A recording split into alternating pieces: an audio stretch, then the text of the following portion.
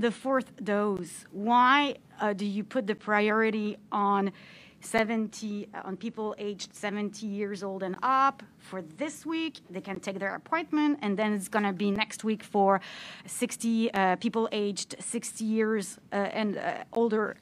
Why don't you open it up to the whole population? That would be done, a done deal.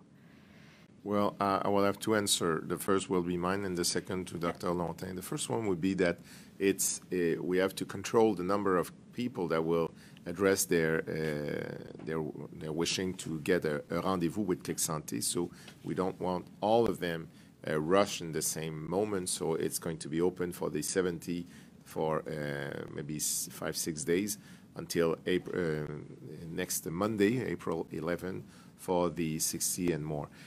Regarding the appropriateness of offering the fourth dose for every citizen, I think I'll leave my colleague, Dr. Lontin, give us a short answer. Well, thank you. We have to keep in mind the vaccine campaign is actually geared towards preventing complication and hospitalization in those more at risk, and those are it's age dependent.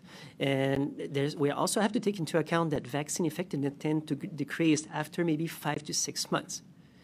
Then we have to look at when those people were actually got their third dose. In long-term care, RPA, it was around October, November, then 80s, early December.